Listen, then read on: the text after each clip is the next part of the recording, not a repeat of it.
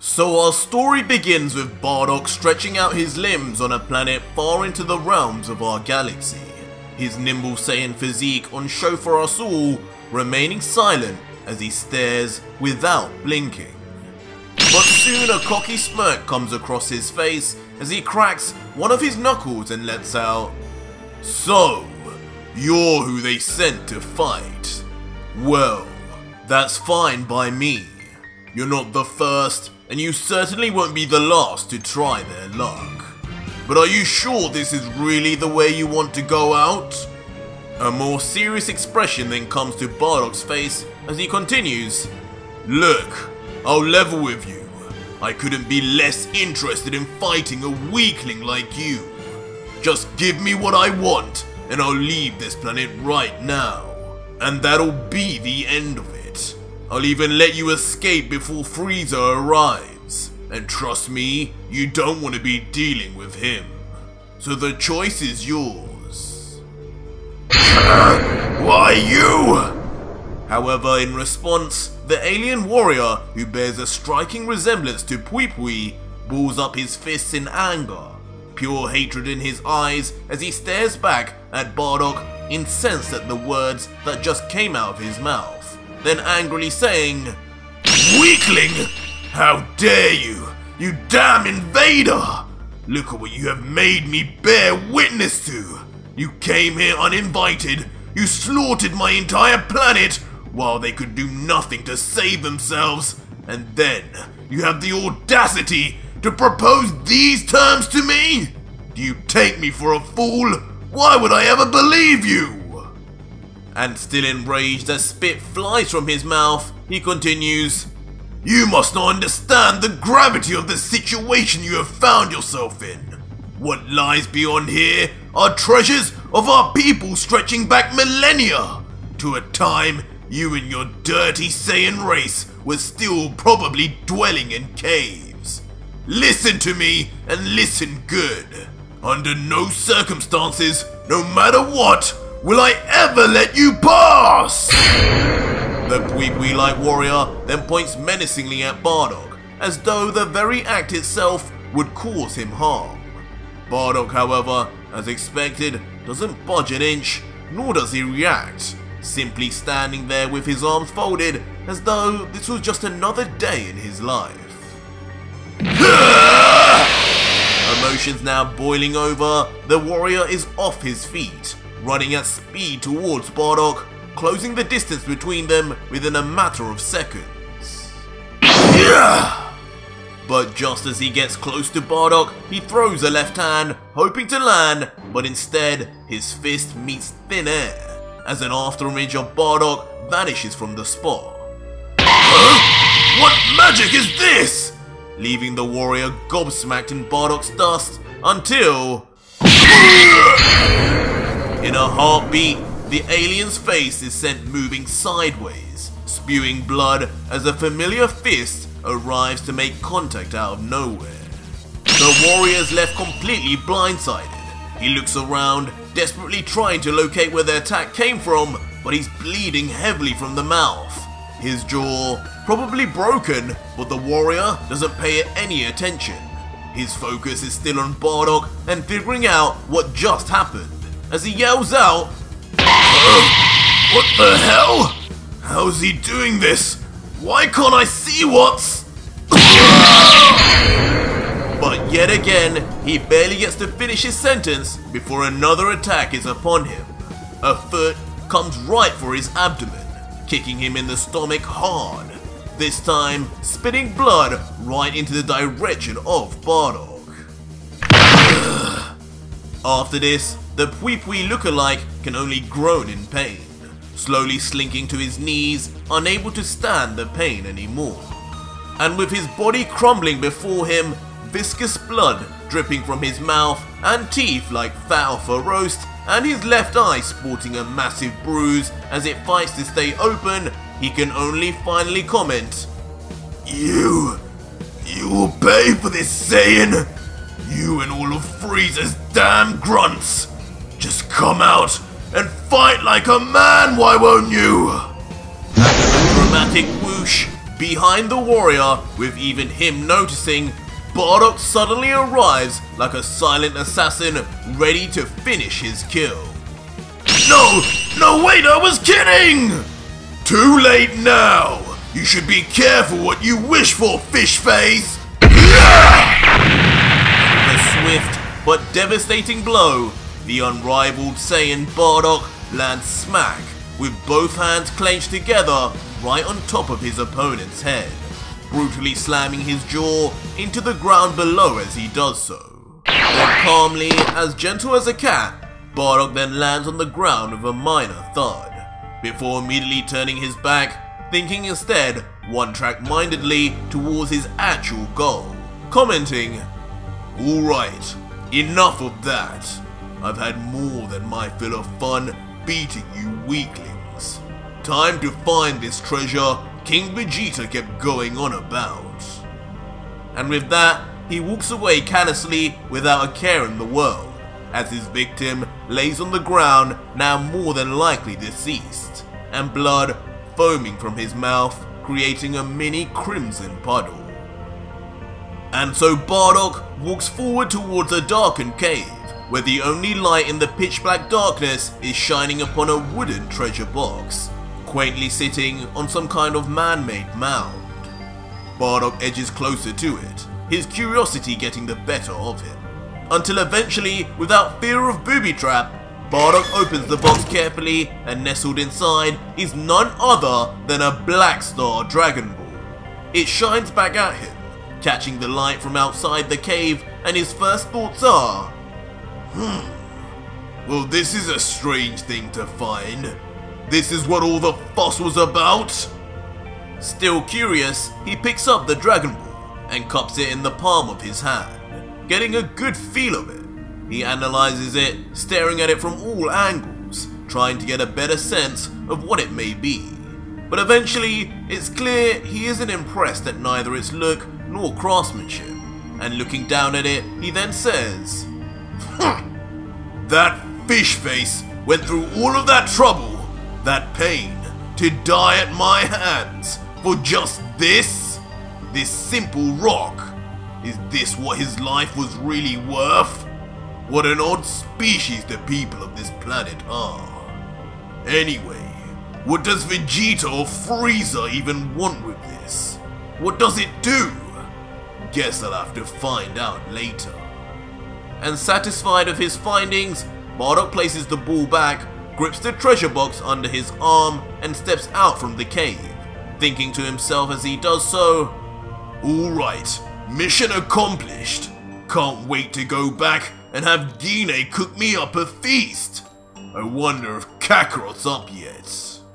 But just as he enters into the open field, he runs into the rest of his team of Saiyans that were also dispatched, to which Bardock commands, "And look who finally decided to show their faces when the job's all done."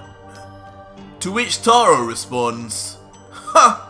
Come on, Bardock, you know we worked our butts off here," leaving their commander to just respond, "Haha, just kidding. I've got what we came for. The mission is complete. Now head back, we're leaving now." And just like that, the 5 Saiyans of Bardock's team shoot off back to their ships, leaving the now desolate planet behind them. Some time then passes, and we find the group now in the royal throne room of King Vegeta.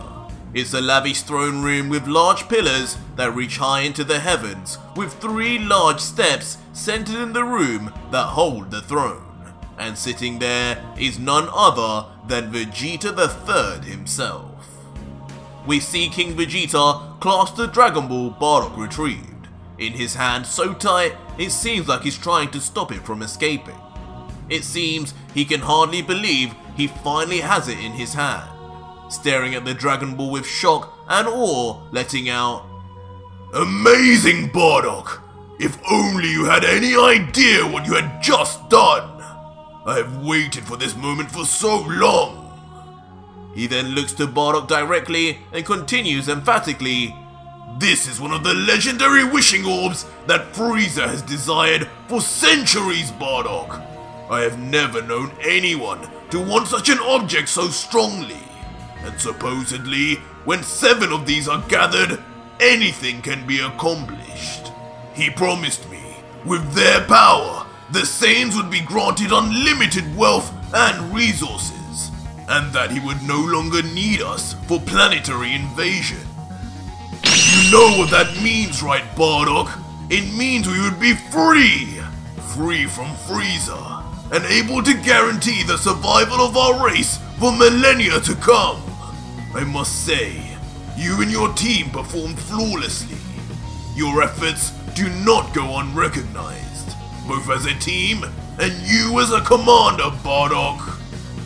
Bardock, hearing these compliments, almost doesn't know what to say, just remaining quiet, absorbing the praise. Until suddenly, the tone shifts and King Vegeta stands from his throne to face Bardock with a serious face. Not giving a single thing away facially, he then says, "You, Bardock, you, my Saiyan brother, are a rare quality. Something I could have never foreseen. You are merely a low-class warrior by birth, but even among us, I would be hard-pressed to find an elite warrior who could defeat you. You are easily ranked in the best of our warriors, the best of the best. However, something has come to my attention recently. A new mission for you. One I can only entrust to you." A mission that's only for me? Immediately, Bardock's interest is piqued. Never before has the king shown even a hint of interest in a low-class warrior. But now, all of a sudden, Bardock has been given a mission personally by the king. What could it even be? But before Bardock can inquire anymore, King Vegeta bends his head down to talk quieter to Bardock and says, "But I'm afraid the details are top secret. I need to talk to you in private about this." Bardock instantly then turns to his team. Still in his mind, he thinks, "Top secret? A top secret mission for me?" Before quickly turning his head and dismissing his team, saying, "Yo, you lot, good work today. Next team meal is on me. Now get out of here. We'll debrief at headquarters." To which instantly all 5 members close their eyes and bow, yelling, "Yes, sir!" before leaving. Now that the two were alone, King Vegeta then turns his back to Bardock and closes his eyes, silently momentarily before explaining further, "I know this may be surprising for you, but your ability alone has made me consider you for this mission. It will require all of your skills and more, potentially the most difficult undertaking of your entire life."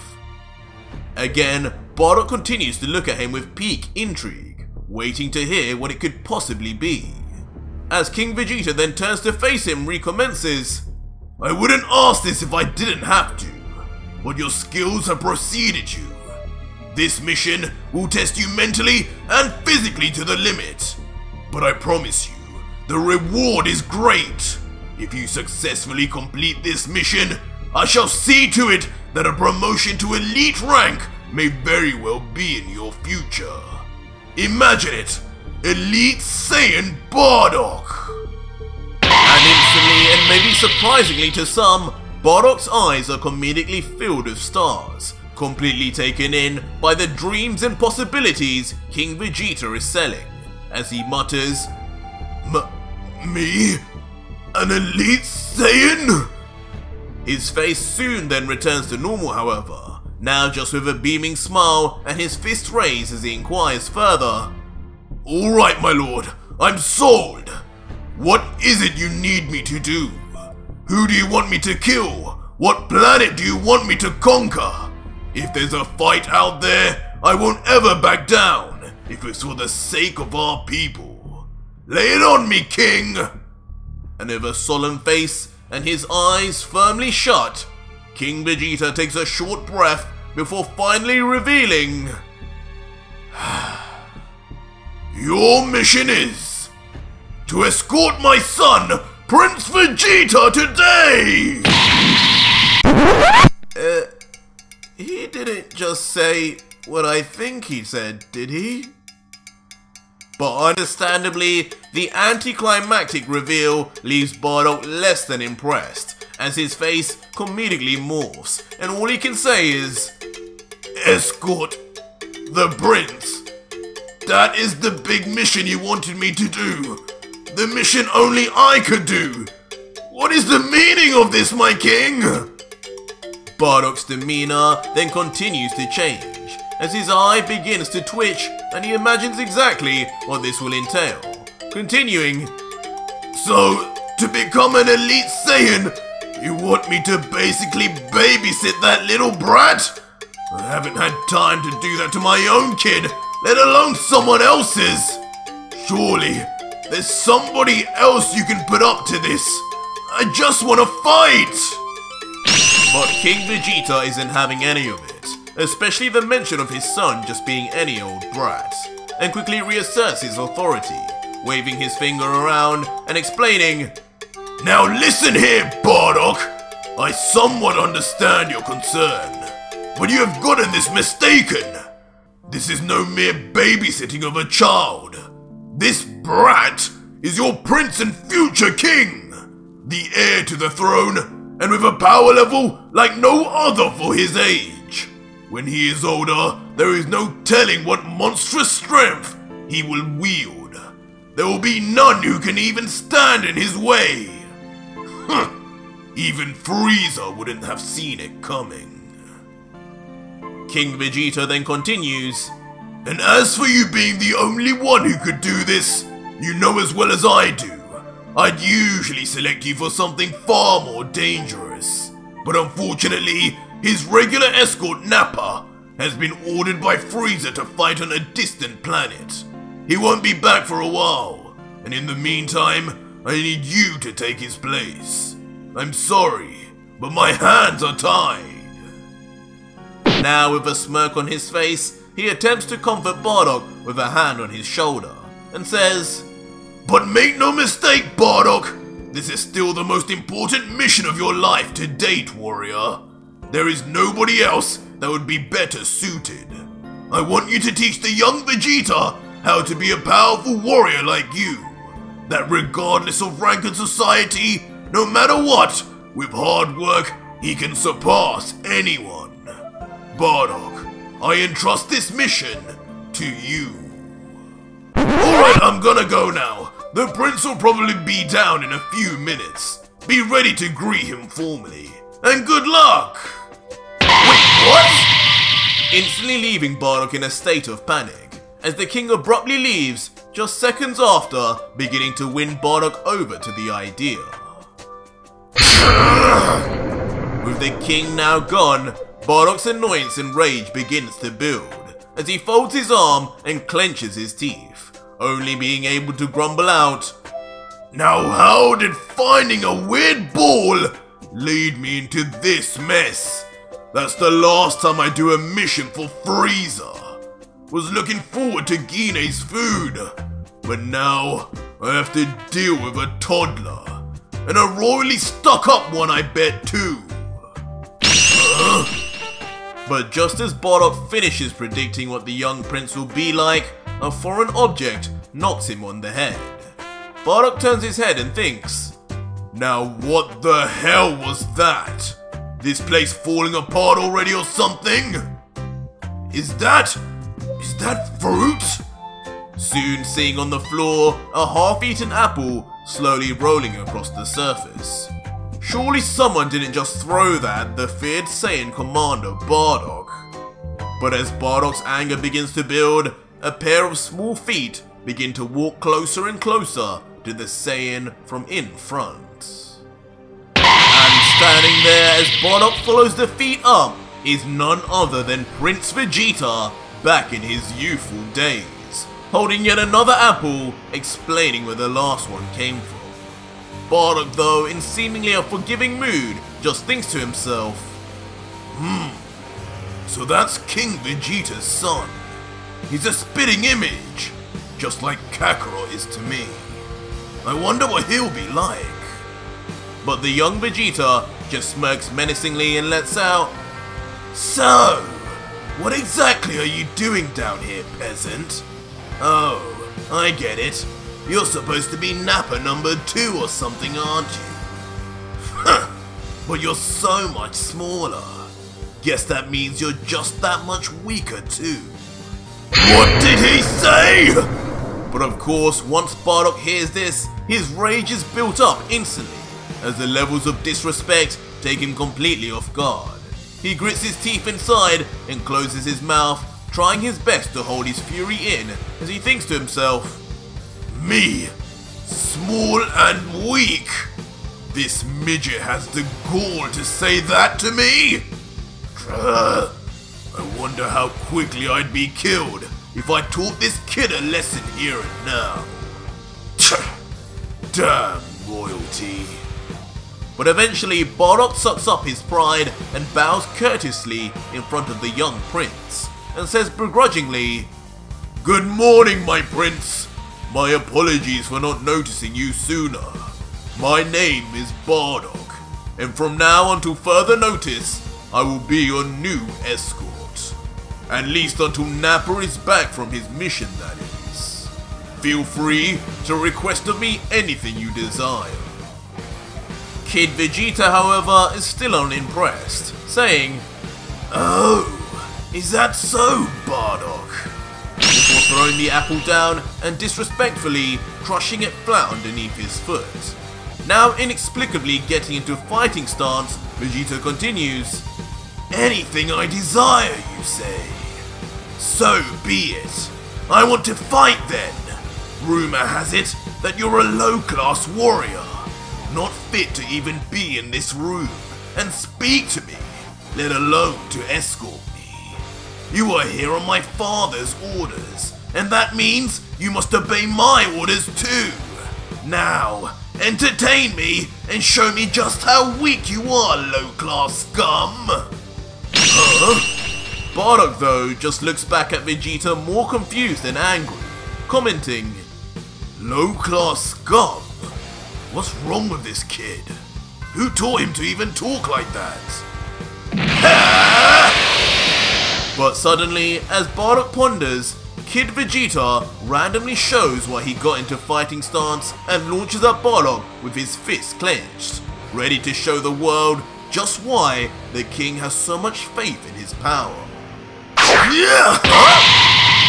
But unfortunately, even with his eyes closed, Bardock only has to move a few inches in order to completely make the young Vegeta miss embarrassingly. As the young prince thinks, How did I miss? There's no way he dodged me." While Bardock comments, "Hey kid, can we not do this right now? I'm tired from work." Yeah! What? But yet again, Bardock only needs to knock his head back to make the royal sins completely miss the target. "This is ridiculous!" But undeterred, the little Saiyan carries on, showing us all where Vegeta's never give up attitude first came from. Again missing though, with Bardock now with his arms on his hips, totally fed up. "How about this?" And even when on the floor trying to sweep Bardock, all the older Saiyan needed to do was just momentarily raise his foot. This is ridiculous! I am the Prince of all Saiyans, and you are a low-class weakling! Stand still and do something instead of running! Yeah! But as Vegeta's final punch misses, Bardock, hearing the prince's words, has no choice but to oblige, grabbing the young Saiyan's tail and saying quietly, "As you wish, my prince, but don't blame me if you don't like this." As instantly, Bardock, as if slamming a pillow onto the ground, smashes the prince head first onto the concrete like he was a mere ragdoll, leading to Vegeta screaming in pain. As the prince raises his head from the now dent on the floor, blood begins to trickle down his face, as while disorientated, he thinks to himself, "How? What happened? One minute I had him on the back foot, and the next I was out cold. What? But as he opens his eyes and looks at his now blood-stained hand, a look of complete shock comes across his face as he yells out, "Blood! My blood! No one has ever made me bleed! How dare you! Do you have any idea what Father will do to you when he hears about this? You'll pay! You!" What? I'll pay, huh? Say that again for me, kid. But standing there intimidatingly, surrounded in a strange aura, and looking down at the now panicking Kid Vegeta is Bardock, looking as if he's ready to bet it all and teach the young prince a lesson he'll never forget. And now, cracking his fingers, readying himself properly, he lets out, "So, I'm low-class scum, huh? And a weakling because of that, right? Interesting. Well, why don't we put that to the test right now? Royalty versus scum. We'll both use our full powers, and we'll see who comes out on top. Alright, my prince? A good old-fashioned Saiyan battle to the death." Leaving a now close to peeing in his pants Vegeta to just stumble back slowly and mutter, "Power! Battle to the death!" But that was it for today's video, guys, and if you made it this far, leave me a hashtag continue in the comments down below if you want me to carry this story on, and in color again. This is my first colored manga, and it's not cheap to make, so please consider supporting me on my Patreon to get this funded and released ASAP from just $3, and on top of that, gain a ton of manga goodies in return also. It's the deal of the century.